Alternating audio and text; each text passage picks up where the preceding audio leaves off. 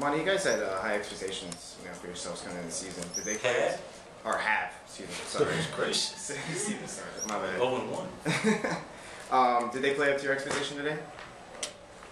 At times. At times, but I'm hard to please. I'm very hard to please. But I think what it showed is you have to start with something.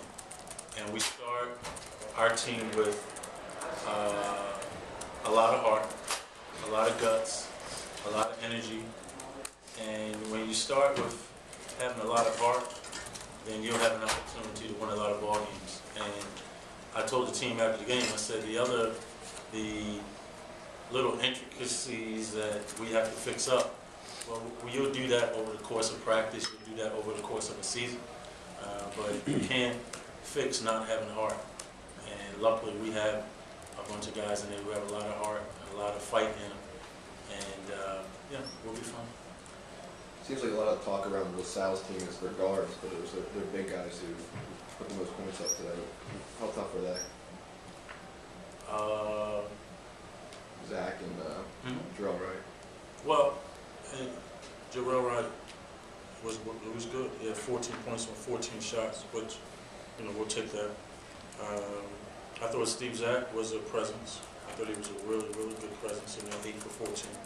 And credit to them, I thought they did a good job of going to this guy, especially Zach. Devon got in early foul trouble. Can you speak to the way that Jarvis stepped it up there for him? Well, I think we have the type of team where guys will step up each and every night. One of the things that we talk to these guys about is it's not going to be your night every night. It's not going to be your time every half.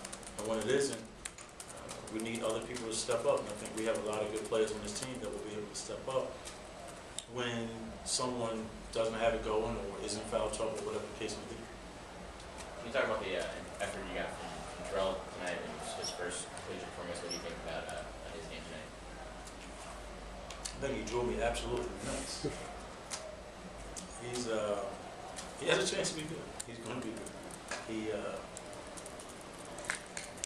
had some fearlessness about him. He just is a freshman and just doesn't care. And he has some carelessness about him. That he's a freshman and just doesn't care. But he's going to be good. He has an opportunity to be very good, a very good basketball player for us. And, I'm excited, but we know what he can do. We know what he does on a daily basis for us. So I'm not surprised that he was able to come on the road and do it as a freshman. But he, as do we, have a long way to go.